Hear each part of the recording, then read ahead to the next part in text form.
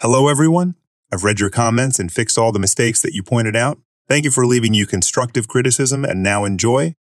All right, so I work in customer service for a company that deals in household furniture, specifically anything that needs plumbing or electricity. My boss frequently says, nah, screw them, when asked if we're able to fulfill backwards requests. We're also 99 recommended and rated by customers. So this genuinely isn't bad service. We just don't deal with jerks. So enter entitled jerk, who had bought items that were either A, out of stock due to a shipping delay because of the coronavirus, or B, able to be shipped to her next day. She had a hefty discount, think 50 off or so, automated email. Hi, entitled jerk. This is in reference to your order with us for item X. The item is out of stock due to the shipping delay, but we can send that on as soon as it's in the country at no cost to you. We can delay the full order until then, or we can cancel the order for a full refund. What would you like to do? Contact us on company phone number or respond to this email. Entitled jerk. This is awful service. You haven't even asked how I'm doing today. Your company delayed my items on purpose because I canceled my last order with you. Me. I can assure you we didn't do that. But if you'd like me to send on of every other item, I can do that for you and have it there for the original delivery date. Not good enough. I might as well cancel. Okay, I can cancel it. I don't want to cancel it. Then I can get it to you with the other items, or we can have all of it delivered together. I want my items now. Okay, I can upgrade your delivery for free to the next day for every other item. I want my items, and I want a full refund. Are you an idiot? Do you know what full refund means? What I actually say is, I understand that you're upset by this delay, but we're currently trying to get it to you as soon as possible despite the coronavirus stopping the shipping routes we use. You're trying to give me a coronavirus-infected item. The shipping route we use is currently delayed due to the virus. The item has not been near the outbreaks. Your company is trying to make me and hard-working British people like me sick with some virus. Cancel my full order. Can you confirm you would like me to cancel the full order and issue you a refund for all the items? Yes, I don't want anything you've touched. Okay, your refund is X and will be with you in a few days. Did you cancel my order? As requested, yes. I want to speak to your manager right now. Here's where I pulled my boss over and showed him. He shrugged and said, screw them. Her cancellation is in writing. So the boss calls the entitled jerk a few hours later. Boss, hello. He got interrupted by the jerk. I was harassed into responding to a personal email while I'm at work because your employee would not stop messaging me, and I was missiled the item. Because I was never told the items I ordered came from China and are going to make me sick, and then your employee canceled my order without asking me and is refusing to do anything about it. Ma'am, I can assure you that is not what happened. The email was sent to make you aware of the situation. It did not mean you needed to respond immediately. He explains the shipping route and health and safety thing again. I demand a refund. You're being refunded for the canceled order, and the refund for my time. I'm at work right now. I understand that, but you chose to engage with us by responding to the emails and have kept up the correspondence as well as requested my time. I'm also at work, and this is stopping me from being able to do the bulk of my job. Will you refund me for my time? What? Due to the cancellation being in writing earlier, we have canceled this order for you, which we are unable to reverse and will need you to place another order for the items you want, without the discount, if you would like to receive them. Either you have the items delivered together, have it delivered separately, or keep it canceled. Which do you want? Separately, but I want the free upgraded delivery? I'm afraid that was taken off of the table when you accused my employee of lying to you, so now pay extra.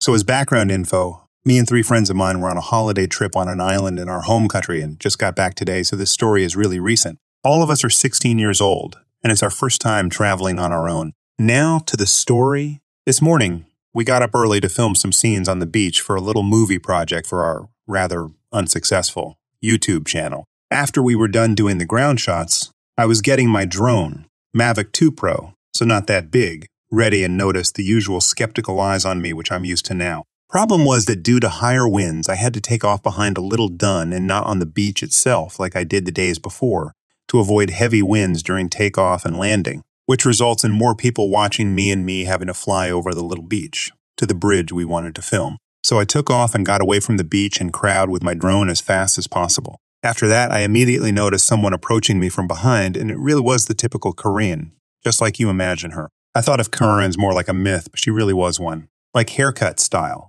Everything matched a Korean. So she just starts yelling at me and wants to see my permit to fly here in a really aggressive tone. I started to explain that I actually don't need a permit to fly at this place, which she must have overheard in her screaming. She then yelled, did you just record us? Are you going to upload this to the internet? You are not allowed to fly film here. Me, still trying to stay calm, showed her my, at that moment, empty gallery of the drone, but just got, you can show me anything you want. Land right now or I will call the police. Drone was still hovering over the sea 150 m away. At this point, I think I just should have shown her my drone ID, which is required in the U to impress her. Now my friends joined and one of them, also drone pilot, explained to her the law to which she just responded. No, this is illegal here. I call the police now. Then a second male, Karen, also joined her and started screaming at us as well. Not her husband. He was just watching us 50 m away. Although we really wanted to have that shot, we also didn't want to get in trouble with the police either. So I decided to land to save some battery. Both Karens are now starting to calm down a tiny bit, but not wanting to see my permits and laws either. So we got the drone back in its case and thought everything was over now. Not really satisfied because we actually were in the right. But as it turns out, it wasn't over yet. As my friends left to film a few shots on the ground, I stayed at the beach to look after our stuff. I got my laptop out to review some footage and upload a low-quality preview to Google Photos, which obviously required Wi-Fi, so I moved near to the dunes where Wi-Fi was available, not seeing Karen standing 40 meters away. So I worked on the computer and walked and turned around while doing that because I was bored. After a minute doing so, Karen approaches me again, really furious and screaming at me. Now it's over. You film me with that thing, nobody uses a laptop on a beach. I'll call the police now. You stay where you are. Me, really confused because my laptop only has one camera covered by a sticker, said, am I even allowed to explain myself? But just getting you can explain to the police whatever you want in screaming as response. So here I was, not knowing what to do, emotional and a bit confused, sitting alone on the beach besides all our equipment waiting for the police. 5 minutes later, my friends came back, and after explaining to them what happened, they were just as confused as I was. Another 10 minutes later, one young and one older officer arrived, dealing with the furious lady and not listening to our story, which made it seem like they were supporting the Karen. Because the public really doesn't like drones. I thought the officers would try to give us a bill or something. After she screamed at the officers the same way she screamed at us. Really intelligent. The officers came to us and heard our side of the story. They were really nice and were completely on our side and even asked for our YouTube name and subscribed, so they just wanted to see the drone and my ID, then told us that it actually is legal. But if we fly again, they will have a call in 10 minutes again, which will just cost their time. They then left after this conversation with us. Best part was when the officers, on their way out, told the Karen to leave the beach because she was causing too much trouble. Most satisfying moment in life is seeing her face at this moment. So Karen left really, really mad, trying hard to avoid eye contact with us. So after we were done filming, we met her again, sitting angry in front of the entrance of the beach, and wished her a wonderful day, which blew her face for the second time. So that was my Karen story. Hope you enjoyed reading it. Have a nice day. This happened over 5 years ago, but I was reminded of it when my oldest was going through pictures. It's kind of long, so sorry in advance. In hindsight, going to the zoo with a service dog was not one of my best ideas, but my kids were still at the age where they liked it, plus my friend had her kids for the summer. Spoiler, no one tried to steal my dog. After getting tickets, I'm asked to go to the office so they can notify zoo security that there is a service dog in the zoo and to let me know what areas of the zoo I cannot go in. Basically, I couldn't go into any of the areas where the animals roam freely. Completely understandable. I finished up with the office. We start walking around, and one of the first big cats enclosures we see is the jaguar. So beautiful, but I hate how small the enclosure is. I hate the zoo personally, and this is when the entitled parents start. Usually during the day, most of the animals are laying down, but today, I brought a dog into the zoo. The jaguar caught the scent of my dog and became extremely restless. The way the enclosure was built, only a chain-link fence and 3 feet separated us. My dog was just sitting next to me with this beautiful and deadly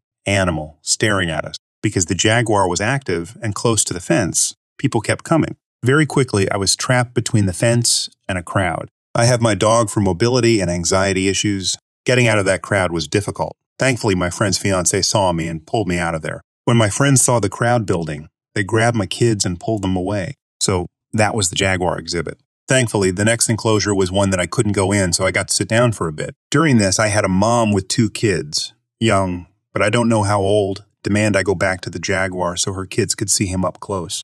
Told her, no, not happening. She did the whole whining and yelling thing, but at that point my kids and friends showed up. Told her no again and left. She started following us, but it's a zoo. I can't tell her where she can't walk as long as she isn't bothering us. Next big enclosure we get to is the wild dogs. This enclosure has viewing glass instead of chain link fencing. They perk up when they catch my dog scent as well. And again, we draw a crowd. This time, I have a lot of young kids pushed up to the front. Guess what? The kids have short attention spans. They saw the wild dogs and saw my dog. They were more interested in my dog. That exhibit was hell getting out of, as I didn't want to hurt any of the kids. So now instead of just one annoying mother dragging her kids behind us, we have multiple entitled parents with kids. Every enclosure we see, this crowd would push to get up front. If I left before one of them got to see the animal, they would demand I go back. Each enclosure, I was losing my grip on my temper. My friends saw this and did their best to try to keep me calm. We're at the tiger exhibit next, and now I'm wondering if the zoo even feeds the animals. The tiger is pacing and staring and gauging distance, trying to get to us. After about a minute of that, I couldn't stay there anymore. I was terrified that the tiger would take the risk and jump. But again, the crowd. Now I've had enough. I ended up telling the crowd to back up and get away from me. These parents got mad at me for using harsh language in front of their young children. How could I? Now, my revenge. Monkeys do not like dogs. At all. At all. They will go nuts if I go near their enclosure. Well, I had this lovely crowd of entitled parents who refused to leave us alone, and we were coming up on some of the monkeys. Once the rest of the crowd caught up, I started going towards the money exhibit. My friends took my kids around the enclosure in case I didn't get out fast enough. As soon as I got close, the monkeys started yelling and jumping. The crowd was so excited, the monkey never jumped around. I got to the beginning of the exhibit and rushed through as fast as I could go. Limited mobility sucks. But it was the crowd that had feces thrown at them. Afterwards, I was sitting with my kids and friends when one of the women came up to me yelling about how she never had monkeys throw gifts at her before and it's all my fault. Her screaming drew the attention of one of the zoo's security. After the woman started yelling at him about how awful I am and how she now had monkey gifts in her hair, that it's my fault. He asked me what she meant. I told him about how no matter where we went in the zoo, a crowd followed us and made the whole visit miserable. That woman started yelling that it's my fault for bringing a dog to the zoo. And if I didn't want the attention, then I should have stayed home. At that point, we were done with the zoo and decided to go get something to eat. This is how I learned that taking a service dog to the zoo is a bad idea. Thankfully, my kids are old enough that if they want to go to the zoo, they can go by themselves. My boy and I prefer places that have air conditioning.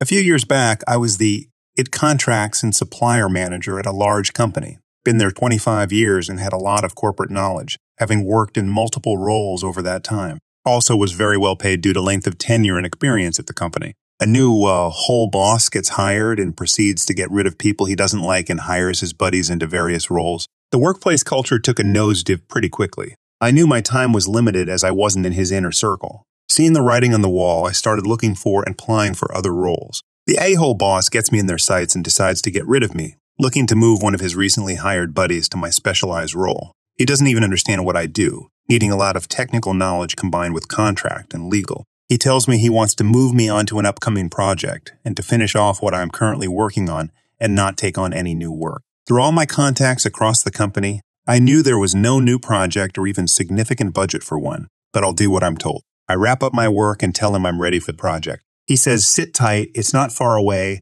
and don't start anything else. So I sit at my desk applying for other jobs and waiting. One of the jobs I applied for comes through and get an offer on a Friday morning. That same afternoon, the jerk boss comes around and says, the project isn't happening, and as you have nothing else on your plate, we will have to let you go. Yahtzee. I know there is heaps of work backed up and the shit is going to hit the fan soon when contracts aren't renewed, services canceled, etc. I also know my employment contract and they will have to pay a generous redundancy because the boss told HR my role isn't required anymore. I say, okay, I guess you will have to pay me a redundancy too? Sure, he says, not knowing what he has agreed to. So I go through the redundancy process and at the same time accept the offer of the new job. Come my last day, I happily accept $200,000 payout. His face goes pale when he hears of the amount because it comes out of the team's budget. Walk out the door and into the new job the day after. Love my new job, less stress, great culture, a great team. Wish I'd left earlier, but then I wouldn't have got the payout if I resigned. 4 weeks later, I hear the shit is hitting the fan, and they advertise for a new person for my old role as no one knows what to do, because apparently my job was easy. He didn't even ask me to document what I did to hand over to anyone else. I don't have a drive. I keep the car in the public car park next to my flat. It's a 2-minute walk. It has CCTV that is actually being used, needed a footage for insurance purposes. Council was more than happy to look through 3 days of stuff, and the permit isn't that expensive. A few weeks after we moved here, I found my spot, Well, it technically wasn't mine. We don't have delegated spaces, but I used that spot for over a year and no one had any problems with that. It wasn't under any trees. It was next to a fence on one side, perpendicular to any other spots, so no one parked next to me on the other side.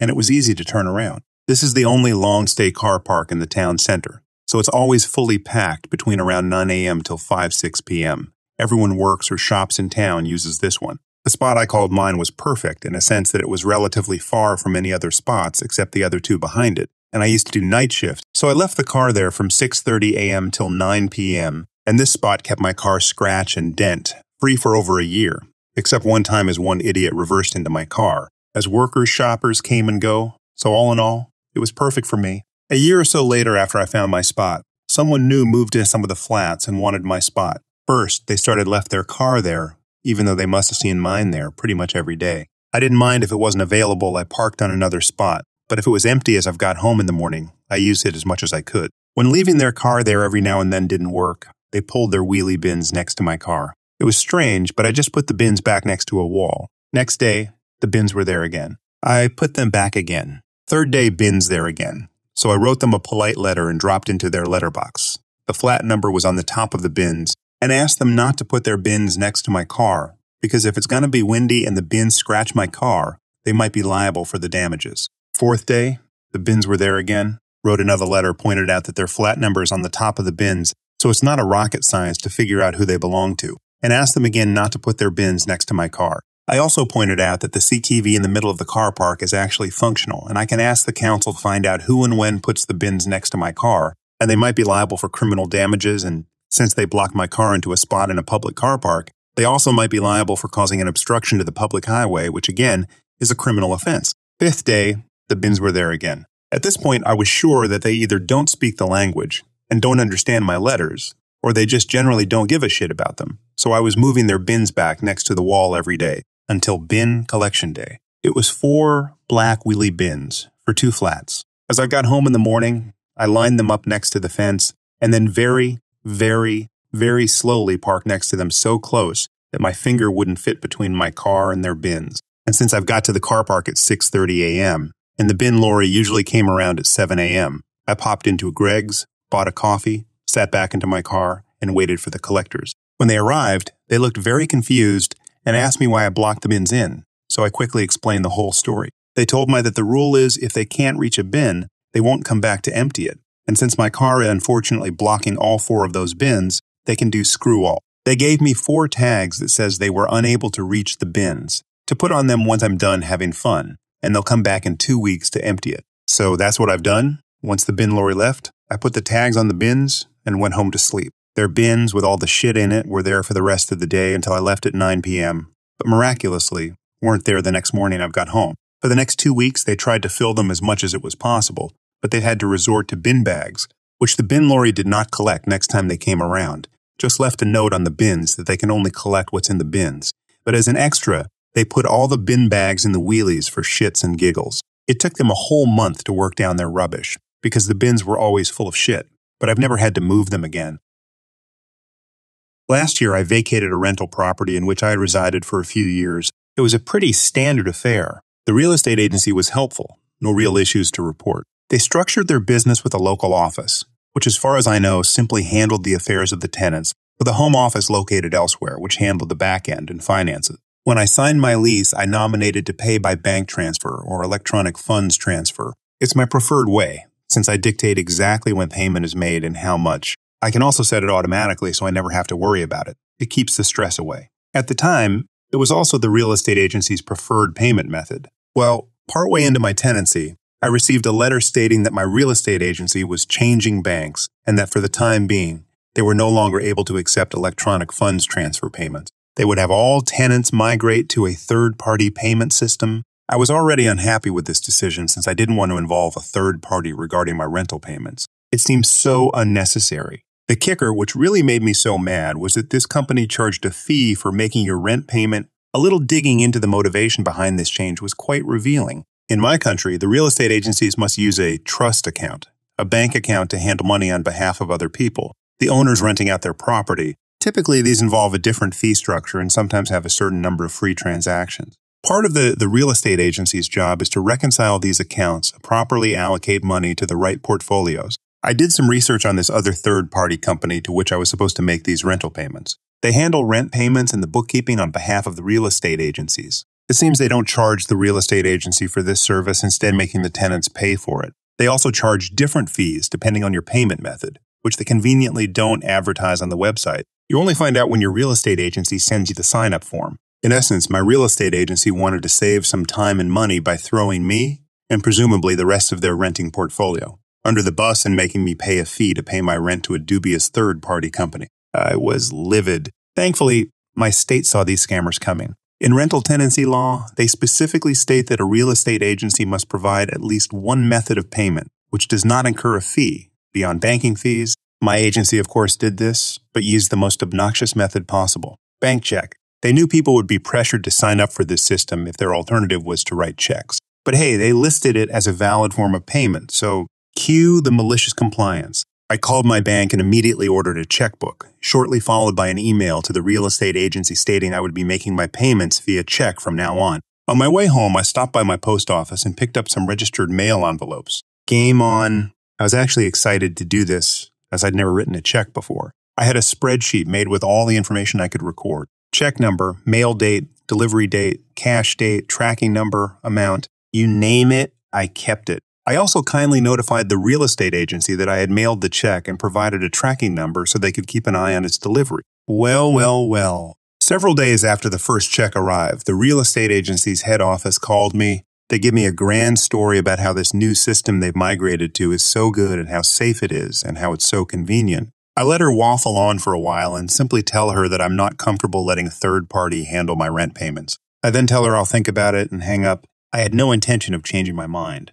Next day, I sent off another email stating I've considered it and I will remain paying by check. A few days before I mail my second check, yes, I'd only sent a single check at this point, I get another phone call. It's head office again. They're asking me to reconsider migrating. Out of the hundreds of properties in their portfolio, I was the only one who was paying by check. They also gave me some sob story about how they had issues with fraudulent transactions with electronic funds transfer, which is a completely crappy excuse. My first thought was that it's really unfortunate that all these other tenants now have to pay a fee to have the privilege of paying their rent. But the real estate agency offered a compromise. They said that they could set me up on a specific profile, which meant that the real estate agency would pay the fee, but that I would be required to pay via direct debit. There's no way in hell I'm letting anyone have direct access to my money, least of all a real estate agent. Mind you, I'd never raised the fee as my concern. Bank check fees and mailing by registered post was slightly more expensive than the fees they would be charging anyway. My issue was the lack of control and the fact that the real estate agency was effectively lying to me as an excuse to save money. I politely declined their offer and mailed off the second check. Real estate agency buckled. They had no leg to stand on. They openly stated that check was an acceptable payment method, then got all fussy when their plan didn't work on me. For the effort they tried to save reconciling my electronic funds transfer payment, they had to keep doing it on top of accepting delivery of a check, cashing it, and waiting for it to clear. They emailed me after they received the second check. Mr. X, we request that you make your rent payments via bank transfer from now on. Remember the first email they sent me? That they were changing banks and couldn't accept electronic funds transfer anymore? I wrote back, my pleasure. As you've changed financial institutions recently, can you please forward me the details of your new trust account? The response I got back was oh so satisfying. Please just use the original details you were provided, and we will let you know if they change. Busted. Screw you, real estate agency, I caught you in your lie. I switched back to electronic funds transfer, as it was arguably more convenient for me. And despite my pettiness, I wanted to act in good faith, though I was a little disappointed in getting prepared to mail checks and then abandoned my routine. They never changed their banking information for the remainder of my tenancy, by the way. It was all a ruse. So this happened a few days ago. For some background, the cafe that I work at saw some staff cutting back their hours and others quitting due to school restarting for the winter semester. As such, we hired a couple people. One person was someone whose resume has been in the owner's good potential stack for a couple months. The other was hired on recommendation of my coworker friend, their mutual friend. From what I understand, their interview went swimmingly, and the cafe's owner was 100% sure they'd fit in. Our new assistant manager who sat in on the interview for training also agreed and said they were exactly who we were looking for. Good customer service skills, good communication, all good signs. However, on their first day of training, the first time many of us other employees met them, there were huge red flags. For instance, when I was talking to them and starting to introduce them to working on the espresso machines, I said my usual line, not exactly this, of these machines can be a bit tricky. They're stupid temperamental for no reason. So don't be discouraged if you make some mistakes at first. Instantly, the entitled hire actively cut me off by sticking his hand in my face and said, "Okay, stop right there. I don't make mistakes, so I'm just going to pretend I didn't hear that." Sure enough, he made plenty. No more than any average newbie, but he definitely did not make no mistakes. The new assistant manager was around when that happened and was watching everything play out, from how the entitled hire was acting to how they worked. To quote the new assistant manager, "That's not the same person we interviewed." It's not. What the hell's going on? The second major red flag came when we were talking a break, and I was talking to another coworker in the back. I was explaining to them how I disliked Autism Speaks and how, as an autistic individual, I thought they were an absolutely horrid representative of autistic individuals. As soon as I said, being autistic, that's when the entitled hire pounced. "You're not autistic sage professional. You're a neurodiverse." "I'm sorry." He was speaking condescendingly slow now and spelling neurodiverse for me. "I heard that, but I'm both autistic and neurodiverse. I just prefer autistic B." "Nope, you are neurodiverse. Autistic is an exclusionary term. You should stop using it. Autistic is..." He interrupted me again. "Stop." Me repeating myself. Stop? Me pissed at this. You don't get to choose what I call myself. I do if you're being prejudicial against neurodiverse people. At this point, I just decided to abandon the fight before it started, went to talk to the assistant manager. The assistant manager just assured me that maybe it would take some time for the entitled hire to warm up to me and instead volunteered to give their training over to someone else. The final major red flag came when, closer to the end of espresso machine training, he got frustrated and blamed the machine for his mistakes. Without even skipping a beat, he turned to my coworker friend and essentially kicked them off the second espresso machine. "Move. I'm using this." "Wait a second. I'm busy." The coworker friend told him. "Yeah, well, I'm training, so move." He reached out and shut off the steam wand that the coworker friend was using to froth up some milk. "Hey, I was." He smiled and pointed to the second machine. Go, Shu, go over there. That's yours now." My coworker friend, meanwhile, had continued on autopilot and had started pulling a shot for whatever reason. The entitled hire reached out to grab the handle of the portafilter. My guess is to stop the shot from pouring. To give some context, espresso shots are made by passing water through finely ground coffee under pressure. Our machines, if I remember correctly, get up to about 9 bar of pressure, roughly 8.8 times atmospheric pressure. Well, I wasn't sure, and still am not. If you could open the portafilter while it's pressurized, I didn't want to find out how big a splash of pressurized hot water it would create if all 9 bars of pressure were released at once. Before he could unlock the portafilter, I reached out and grabbed his hand and yanked it off. "Assault. Assault." He shouted. "You idiot, I told you that was pressurized. You assaulted me. The portafilter was pressurized, so you assaulted me? You would have sprayed everyone here with 90-degree water." "Me. It's the coworker friend that made me do that to stop him." "The coworker friend? Looking distressed now?" "What?" "But I didn't." "Shut it." He was about to shove him. Me getting between them. "Hey, don't touch him." The coworker friend looked quite intimidated, but I... Shut up. Shut up. You're just as responsible for not stopping Sage Professional from assaulting me. At this point, I grabbed both portafilters to stop both machines from working so the entitled brat couldn't do anything else stupid, and took them with me while I stormed off to the office where my supervisor was counting cash. The brat followed, but I locked the door. He started yelling and pounding on the door while I told my supervisor what happened. Luckily, my supervisor had also had enough of him and decided to send them home, though not without a fight. The entitled brat argued and blamed everyone else but themselves for his mistakes and for potentially putting our physical safety at risk. But eventually he left. After he left, my coworker looked like he was going to be sick to his stomach. While we all told him it wasn't his fault it turned out like this, he took it pretty hard, and it was his fault that he didn't move to the other espresso machine. That if he moved quicker, nothing would have happened. After talking with them a little, I got the impression that the friendship between the brat and coworker friend is abusive and toxic at best, with the brat basically belittling him to pad their ego and superiority complex, and that his recommendation had probably been bullied out of them by the brat. Today, my manager, who heard the accounts of me, my coworker friend, the supervisor, and a regular that had been in at the time, they called the entitled brat and told him he's fired and to not come again, and to expect their pay to come in the mail.